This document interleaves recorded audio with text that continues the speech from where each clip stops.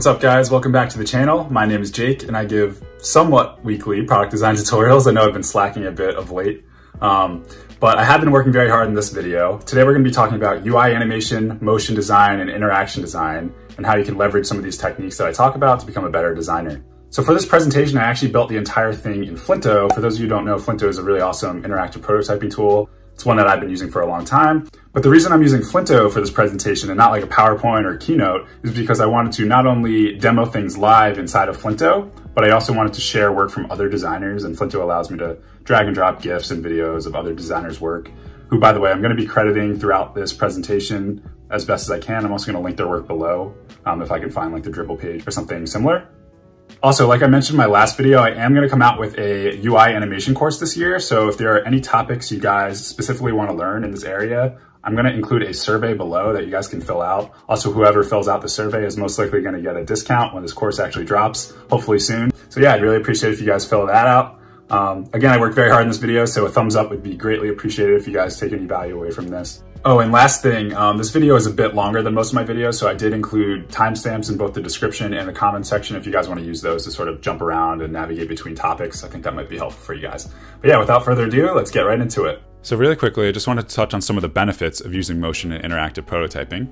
And there's 4 main benefits. The first being to better communicate your ideas to both developers and stakeholders.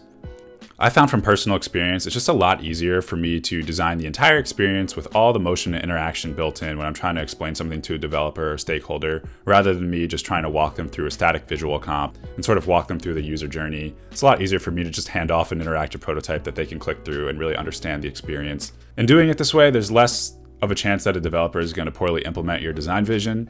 You also just make sure that stakeholders really understand the vision. Motion and interactive prototyping can also help your work stand out, and this is true at both the personal and agency level. If a hiring manager is looking through your portfolio and sees some really nice motion and interaction work, it tells them that you're able to own more of the UI UX process, and this makes you a more valuable designer. Also at the agency level, oftentimes you're pitching a client to win work from them. So if you can sort of paint the entire design vision and provide an interactive prototype with a lot of really nice motion design and animations built in, there's more of a chance you can win that work because there's more of a chance you can wow them with really nice interactions and motion. And if you can give them an entire high fidelity prototype that closely mimics the end result, they can really picture themselves using that product or website, even if it's not fully developed yet. Also, another big part of motion and interaction design is it helps you delight users. Think about your favorite digital products. There's probably a reason you keep coming back to them. I know me personally, my favorite products usually have a bunch of really nice interactions. It's usually just a bunch of little things that are done really well that lead to a great experience that keep me coming back. Lastly, in my opinion, this is the most important, that motion and interactive prototyping really helps push design forward. Nowadays, everything seems to be super templatized and everyone's coming out with UI kits, which generally have the same UI patterns, which is great that we're all sort of developing a global design language that is understood by everyone, and we have quote unquote best practices. But in my opinion, best practices are only best practices until we come up with better ways to solve the same issues.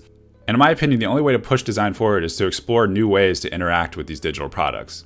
The other thing to note is that devices are going to be changing in the future, right? Right now, we're used to flat displays. Everything's flat, flat, flat, whether it's a computer monitor, laptop, tablet, phone. The way we interact with these products isn't going to change all that much, but as we move to VR and AR and these other mediums of communication, design is going to change. So we're going to have to start thinking about new ways to interact with products for these different mediums. So when we talk about motion within the context of UI design, there's really 3 main types of motion. There's functional motion, there's structural motion, and emotional motion. And functional motion really helps improve the usability and user experience. Think like drag and drop interactions or anything that really helps you accomplish a goal quicker or more easily. Also animated hover and click states could be examples of functional motion. Here's an example that I really like, and I actually made this animated component right here inside of Flinto. I can hover over this button. We get some indication that, once we press this button, something's gonna happen. So once we press it, we get this little loading indication, and then we get some confirmation that our message was sent. So this could definitely be leveraged in some sort of messaging app or some email app. And when you think about it, we're really combining 3 different components into one. And one thing I really like about this is all I'm doing is clicking the send button, and my eye doesn't have to move away from this. I hit send, I get some loading indication that something's being sent, and then I get confirmation that it's sent, all just by clicking this one CTA. So I think this is a really good example of functional motion at the component level. Then we get into structural motion, and this was really made popular by Google's material design. They use animation really effectively to help illustrate an app or digital product's structure. So I'll show you some examples, but basically elements moving on and off the screen, items growing into detail views, modals, drop-downs, tooltips. And then you get into emotional motion, and there's sort of two schools of thought when it comes to emotional motion, which is more or less just designing to delight users. And one school of thought is actually shared by myself and other designers mostly, who are always putting experience first, right? We're always thinking user experience first. How can we make this experience that our user is going through the most memorable experience possible? And then there's the other school of thought, which is usually held by developers and even the business, right? Where it's a little harder for them to see the value in terms of dollars of adding this extra layer of emotional motion on top of, the more functional UX work. And it's really about finding the balance. Obviously, you don't want to overdo it with these moments of delight. You don't want every single interaction in your product to be like an animated experience that is really trying to wow the user, right? Sometimes you have to think performance first. You have to take into account time and budget constraints. Generally, it's about finding the balance, right, between these three elements here.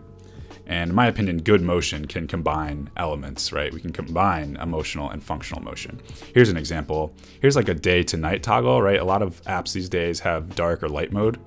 And sometimes there's just a simple toggle switch, right? But in this case, there's actually a little illustration here. So when I toggle between day and night, it's a little more memorable, right? Whereas if it was just a regular toggle, that doesn't really leave the user with a lasting impression. But doing something like this just ensures that we can impact our users on more of an emotional level.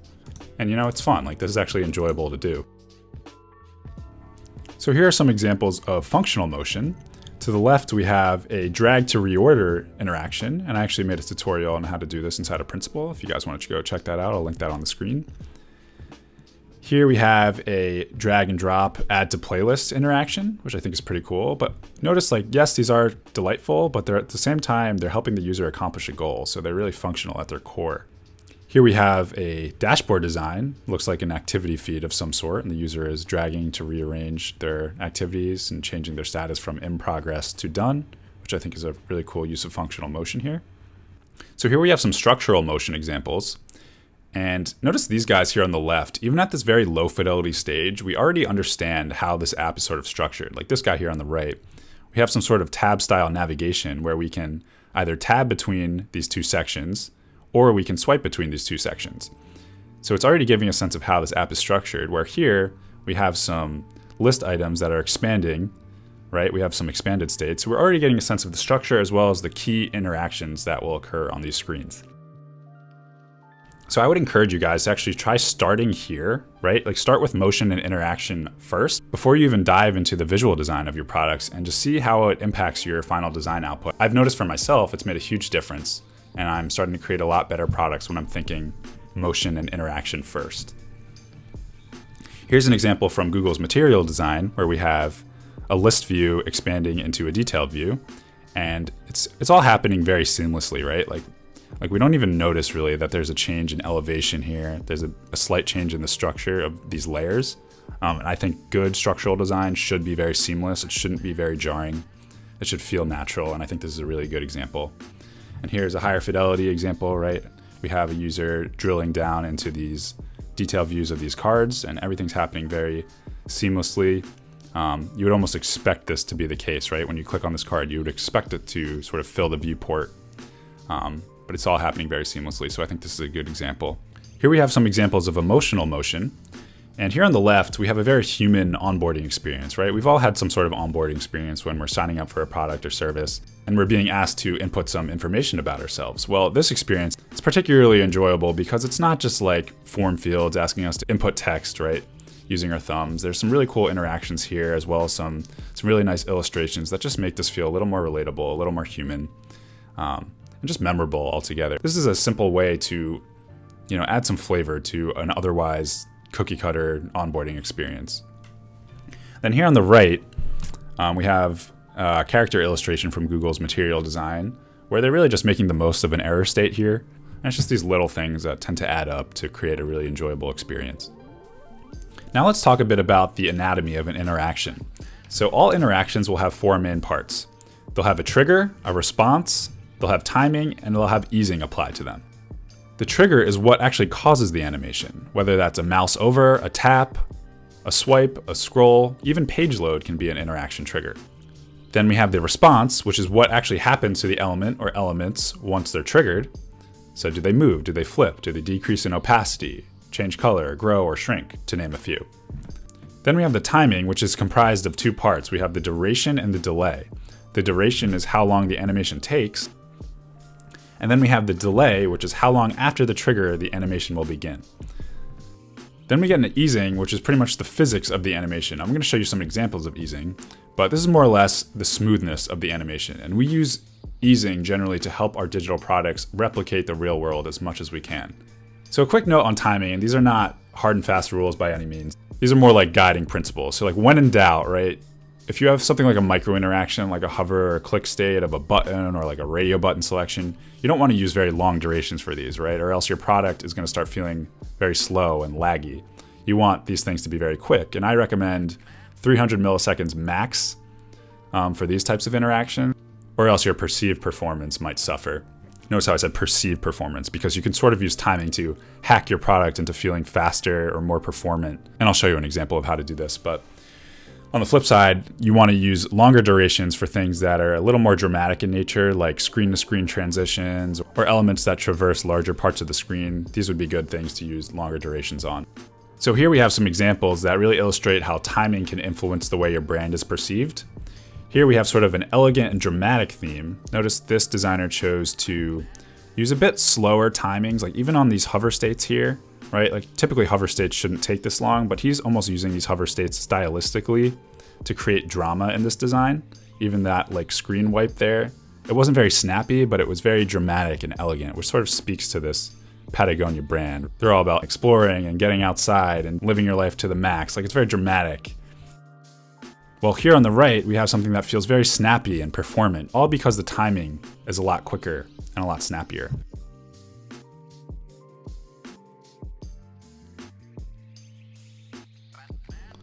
Here we have some examples of staggered timing, which is essentially adding slight time delays to elements to create this more organic and flowing feel.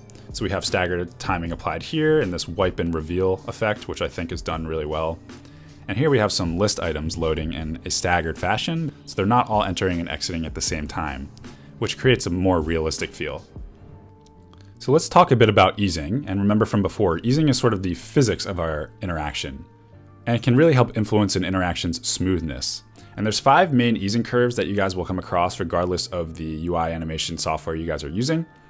There's linear easing, there's ease in, which is also known as accelerate, there's ease both, which might also be referred to as ease in, ease out. There's ease out, which is also known as decelerate, and then there's elastic easing, which might also be referred to as spring easing.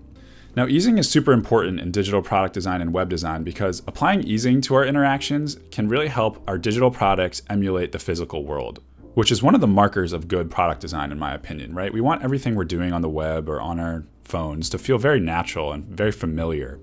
And a proper understanding of easing and a proper application of easing to our interactions can really help accomplish this. Each of these easing graphs helps show the relationship between an object's position over time. So if you would imagine the y-axis is an object's position, and the x-axis is the time of that interaction, we can adjust the easing curve to help influence how an object moves over time. Now here's an example that'll help you understand the relationship between an object's total duration and the easing curve that is applied to that object. So here we have 5 different squares, and the total duration it takes all of these squares to move from one end of the screen to the other end of the screen is 2 seconds, as indicated up here. But the only difference between these squares is the easing that is applied to them. So in this first row, this first square is moving at a linear, constant rate. It's not speeding up or slowing down at any point over the course of its duration. It's moving at a constant rate. Now in the real world, objects don't really move in a linear fashion almost ever because we have physics, right? We have things like gravity and friction that either speed up or slow down our elements. Now if you look below, we have an example of ease in or acceleration, where the object reaches its fastest point as it gets closer and closer to the edge of the screen. So it starts slow and ends fast. It's accelerating over time. Now below that, we have an example of ease out, which is just the opposite. It's actually slowing down or decelerating over time. So its fastest point is initially, and then it ultimately slows down to a dead stop. Now the one below that, it actually reaches its fastest point in the very middle because it's easing in, then easing out. So it's accelerating, then decelerating.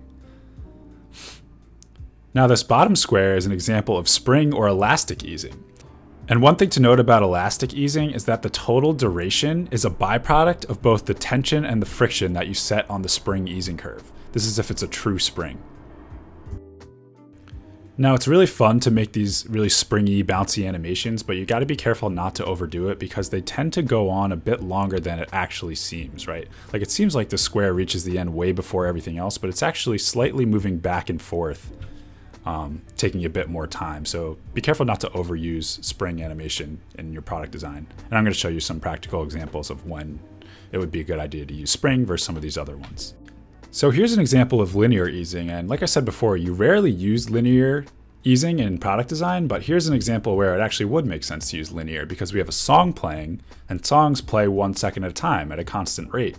So this filling animation of this music player here is actually moving at a constant rate. And I made a separate tutorial on how I animated this music app inside of InVision Studio. If you guys are interested, I will leave that on the screen somewhere. Now I'm going to use an example to help illustrate the difference between ease out, ease in, and ease both. So in the context of product design, generally objects that enter a viewport or enter the screen will decelerate. We want to slow them down as they arrive. So in this case, we have an avocado that is moving from outside the screen to on the screen. We don't really care about what's happening while it's off the screen because we can't see it. We only want it to arrive smoothly once it enters the viewport. So we apply a deceleration, which looks something like this. It's slowing down over time. Now, the opposite is true for when an object exits the screen. We want to accelerate off the screen. So just remember, accelerate, exit. They sound very similar. So that's a good way to remember this if you're ever stuck. So enter, decelerate, exit, accelerate. Now ease both is probably your safest bet for applying easing to objects that always remain on the screen. So they're always within the user's view. It's just a more natural way of moving elements. So I know that avocado example is kind of stupid and it might be hard to actually apply this to your actual product design. So here's maybe a more practical example. What you're looking at here is like your standard top bar for some sort of e-commerce company. Just pretend this is like Amazon or Walmart, very standard e-com top navigation with a hamburger menu. So when we open the menu, we have this fly-in. So something's entering the screen, so we actually want to decelerate it. So we apply an ease out easing to decelerate. Now you can probably guess what happens when we close the menu. We want to accelerate it off the screen.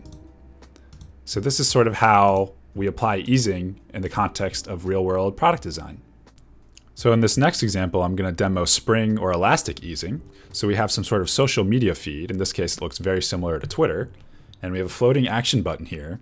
And when the user taps on this floating action button, some sub actions are revealed. So we can either write a post, we can share, or we can add a photo. But notice the very subtle bounce that was applied to each of these sub actions here. And there's also a slight time delay. So the share icon is delayed slightly after this post icon, and this photo icon is delayed slightly after the share icon. So there is a slight stagger.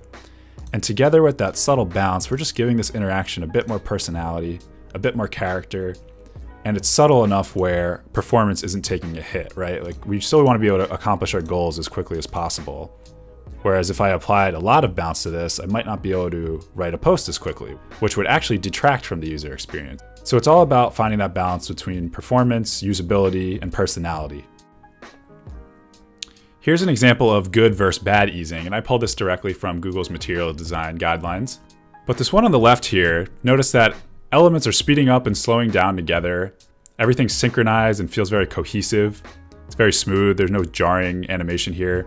Whereas here on the left is the exact opposite, right? We have elements easing out that should be easing in. The timing is all off, like on these icons, they're kind of fading out at different rates. It just doesn't feel smooth, doesn't feel natural, it's very jarring. So here's a good side-by-side of good versus bad easing. Now I'm going to talk about creating depth using motion, which is one of my favorite parts of UI design. So the first way to create depth in these digital product environments is to play with the relative scale. So when I say relative scale, we mean the scale of one object relative to another object. This designer has used scale very effectively. Basically, as a card increases in scale relative to the other cards, that card appears closest to the user, and vice versa. As they scale down, they appear further away. It's a really simple way to create depth just by increasing relative scale. Now here's another example where we're swiping from one photo to another within a gallery. This was an interaction I actually pulled directly from the Uber Eats app, and I made a tutorial on it. I'll link on the screen somewhere. But basically, as one photo enters the screen, the one leaving the screen is scaling down and fading out, and the one entering the screen looks like it's moving over top of it. And notice there's no drop shadows here or anything. All we're doing is messing with the relative scale to create that depth. Another way we can create depth within our digital products is using parallax motion. And you've probably seen parallax motion all over sites like Dribbble, but essentially parallax motion is defined as a depth cue that causes objects that are closer to you to appear to move faster than objects that are further away. And the further away something is, the slower it appears to move. Parallax motion influences how we judge relative distance. So before we talked about relative scale, parallax motion has more to do with relative distance. So to illustrate the parallax effect in the more traditional animation sense, I'm going to use this awesome illustration by Pablo Stanley. I actually pulled this directly from a tutorial he made on the matter on his channel, so I'm going to link you guys out to that if you're interested. But essentially, we have some foreground elements, some midground elements, and some background elements. So we have elements that sort of sit in different ranges of our field of view. And as these elements animate, we get the sense that the elements closest to us are moving the fastest relative to the elements that are set further back in the field of view. So in this case, these clouds are like the furthest back, and then we have this mountain layer that's moving really quickly. It's almost whipping by us. It's almost like you're looking out the window of a car, right? Say you're on the highway and you have some trees right off to your right. Those are going to appear to almost whip by you relative to, say, the clouds and the sun and the moon that's set further back from those trees. So I'm sure you guys have experienced that while riding in a car. Very similar. We just tried to recreate it with vector shapes here. But this isn't as applicable to your everyday product design. Something you guys might see more often in your everyday web browsing experiences is something called parallax scrolling, where as we scroll down the page, different elements on the screen appear to move at different rates. And I've made videos on how to accomplish this effect in a few different design tools, so maybe I'll link that on the screen somewhere. But this is a bit more of a practical example of how to use the parallax effect in web design and product design. I've also been seeing the parallax effect used a bit more stylistically of late. In these examples, layer masks are used to create these sort of depth containers. So basically we have a foreground element, which is the front of the card, and then the background element, which in this case is the photo within these cards. And basically as the user swipes, the photo within the card is moving at a slightly different rate than the rate at which you are swiping, which is creating a subtle parallax effect. And in this case, it's the same idea. The only difference is the image within the card is actually fixed. It's not moving, but the card and the image is still moving at a slightly different rate, creating this parallax effect. I think this one's really cool in particular. It's a really cool play on card swiping. Usually everything kind of moves together, but in this case, this designer has chosen to fix the element within the depth container. So really cool stylistic application of parallax. One thing I really love using these interactive prototyping tools for is leveling up my design systems and testing out all the different states of all the components within the design system. And as you see here, we have like a sample component library, which includes buttons, form elements, and little card component, but they all have all of the states of these components built in. They're all designed right inside this tool, so we can really test them in high fidelity. And say, for example, right now I'm using Flinto, but what I could do is I could build a really simple card layout, right? And I could test this card component in context. So we can get a sense of how these interactions actually look and feel in the context of an actual layout, rather than just at the component level. And we can get a feel for this digital product this way. Like, maybe this hover effect is a little too much, and that's what I'm realizing right now. So in context, it's a lot easier to tell, if these states should be adjusted or not. Maybe let's get rid of these guys, and we could build like a sample login screen, right? So just pretend this says username, maybe this one says password, And maybe this switch here is like the, you know, remember me or something. And you get a feel for your form layouts this way.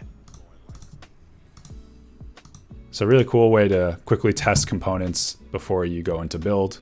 And just overall, you know, you can port your entire design system over to a tool like Flinto or Principle, which has all the states of your entire design system built in. So if you want to test with users, you can test in high fidelity and you can test things in context really easily. Now, here are some common motion design tools that you guys can use. You guys might be wondering, where's After Effects on this list? I actually didn't include After Effects because you cannot create anything interactive with After Effects. Yes, you can create videos and really awesome motion work inside of After Effects and do some really cool 3D stuff. It's a professional motion design tool, essentially. But the drawback is you can't actually create something interactive that you can test on your device or put in the hands of users, or test with the actual intended gestures in your application, whether that's a swipe gesture or a scroll gesture. You can't do that with a video, but you can do that in some of these interactive prototyping tools like InVision Studio, Flinto, Principle, and I also use Webflow a lot, but I only actually detailed out these three. I'm not gonna read all of these. You guys can kind of do your own research. I've made plenty of videos outlining sort of the pros and cons of all of these videos, and I'm actually gonna make a separate video probably on my favorite design tools, so look out for that. You guys can kind of read through this if you want, but these are some popular interactive prototyping tools on the market. I know Protopie is another popular one. I don't have much experience with it, so I'm not going to speak to it. One thing I will say, anything drag-based or scroll-based that I want to prototype and validate really quickly, I'll usually use Principle. I just think it's the best suited tool for anything drag or scroll-based. It's really easy with the driver window. FramerX is another popular one that allows you to work with React components. But again, the tool you choose is going to depend on your specific needs and the specific needs of your design team.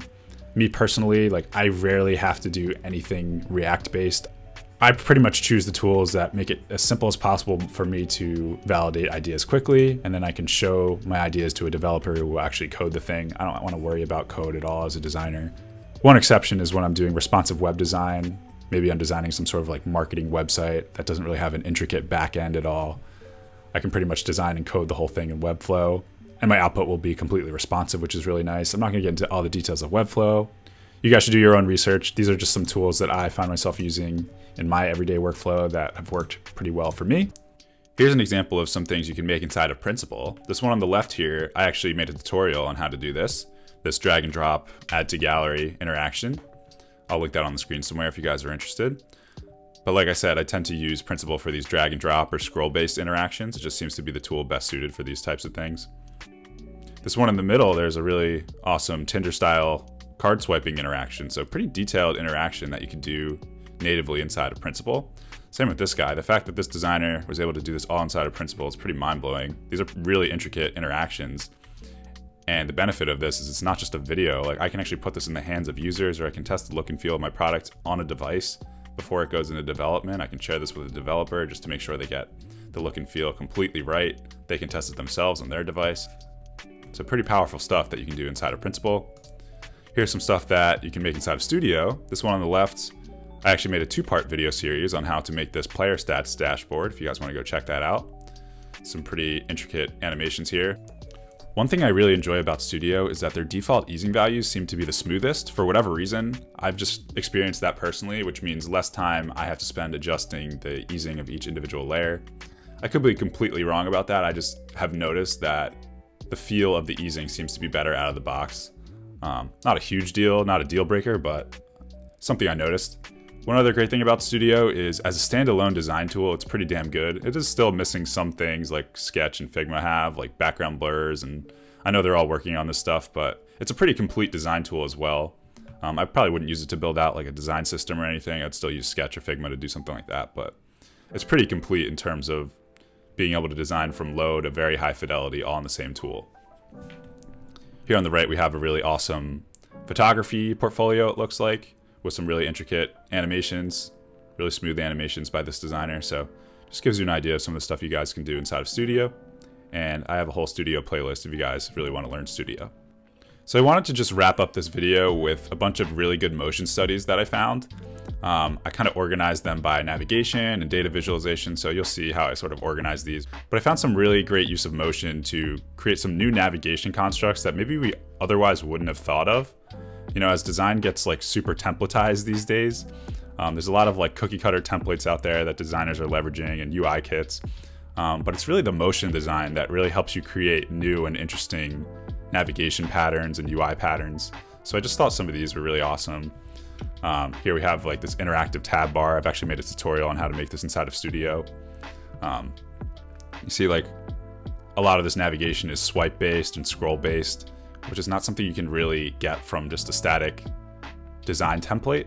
See, like this is not a navigation pattern that we're gonna just find in a random UI kit, right? Like this is something you really have to think about from a motion and interactive perspective to be able to prototype. And some of these tools allow you to do this really easily. So just thought these were some cool navigation explorations. You can also use motion to really up your data visualization. I really like this example. Again, it's a very low fidelity motion study here, but like you already get the point of how you're using motion to bring your data to life. This one here on the left is probably not something you can do in an interactive prototyping tool. You'll definitely need like After Effects or some 3D animation software to do that 3D transition, but you can kind of stitch together stuff from After Effects and a tool like Principle and Flinto to create these really awesome data visualizations. Here's another one that I thought was super interesting. Some really cool data visualization studies that really leverage good motion design. I'm also a really big fan of using motion to make our digital products really feel like physical products in a way. And I thought these are really good motion studies. Like this one on the left is a very lifelike ticket buying experience where this designer literally like takes you inside of a movie theater to pick your seating and buy a ticket for a movie. Here's a really cool navigation experience that's very immersive, feels like real life. Here's a really awesome flight purchasing experience. It makes you actually feel like you're on a plane flying, which is pretty cool. And here are just some really cool micro interactions that I saw in Dribbble. I really like the swipe to delete by Kuberto Design. I've actually seen a tutorial on how they do this in After Effects. They've actually been able to implement this in code. So, you know, I am a big proponent of just always trying to design the best, most interactive experience and let the developers figure it out. Because when there's a will, there's a way. We shouldn't have to box ourselves in and, you know, put limits on ourselves. This is how we push design forward. We got to start thinking out of the box, and you know, good motion design really helps us do this. Here's another really cool interaction. I don't know how practical this one is or how possible this one is to implement, but yeah, pretty cool how this how these cards sort of shrink down to the top navigation here. Just thought that was a really interesting micro interaction that I hadn't really seen before. So I'm going to stop the video here. Hopefully you guys learned a lot of valuable techniques and tips and tricks that you guys can leverage throughout your product design journey. If you have any questions or feedback around this video, I'd really love to hear what you have to say in the comment section. I'll make sure I read and answer every one of you guys, so definitely drop any questions or feedback below. Thanks so much for watching, and I will talk to you guys in the next one.